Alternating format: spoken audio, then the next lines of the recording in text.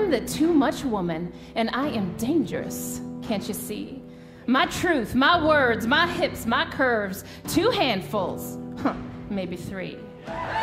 Too loud, too big, too bold, too wild, too sexy, yeah, that's me.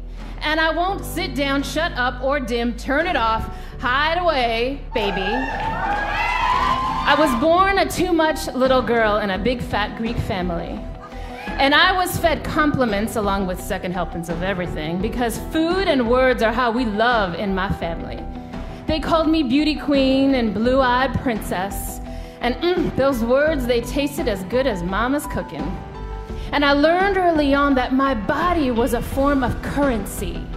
That with the bat of an eye and a sweet smile and the tilt of my head, I could buy me more love and attention. And that worked for a while. Until it didn't. Until the beauty of my body started to entice customers that I did not want in my store. And so I started to backpedal, to become small and afraid and to dim my too muchness. Well, I trained as a dancer and slowly came back to loving my body again, to feeling strong in my skin and confident in my stride. And on a crisp fall day in grade 9, I was surrounded by 20 older girls who pinned my arms behind my back, kicking, punching, spitting, scratching, punishing me for my too muchness and my love of my body. And as the blood dripped from my nose, so did the light in my spirit. And once again, realizing that I wasn't safe in this body, I dimmed it down. Well, fast forward, I'm a grown woman now, smart, professional, delivering a keynote to a sea of over 300 executive men in suits, deciding this would be my defining moment.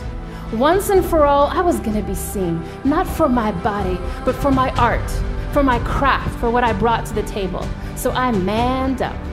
Severe pantsuit, button to the top, breasts hidden, hair slicked back into a severe bun. I even bought me some fake glasses. I dimmed down all the juiciness of my too much body, and yeah, I knocked that baby right out of the park, and I flew off the stage to a standing ovation, thinking I had finally won the battle by dimming this body down. And there I was, strolling along in my self-celebration, when I was approached from a man from the audience who asked if he could walk me to my car.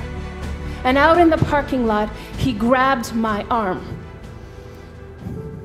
His nails were like talons, digging into my skin.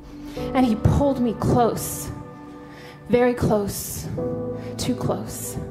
So close that I could smell the stale coffee and misogyny on his breath as he hissed, "I have a fetish for librarian types." Say what? All I remember is driving fast.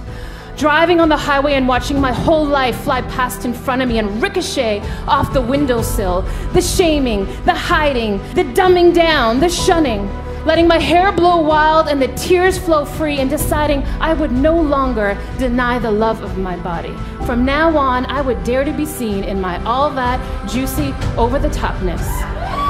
You know, people carelessly say, love your body, but what they don't say is, baby, it's a dangerous game. People are gonna shun you, objectify you. They're gonna ignore you. They're gonna be afraid of you. And I say, yes, baby, all that, yes, but guess what? Do it anyway. You know, the church says this body is a sin. Science says this body is a machine. Business says this body is a product, but this body says I'm a freaking fiesta. So to all the too much women in the audience, I want you to stand up. Stand up and be seen in your glory. We are not a piece of human. We are not flesh and ass and temptation. We are feminine energy with masculine force. We are sexy brilliance, and we are hot determination. We are bigger than our breasts and more powerful than our thighs.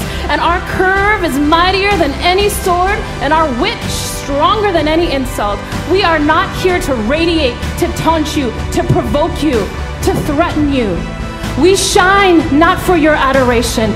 We shine because, baby, you just can't dim the sun.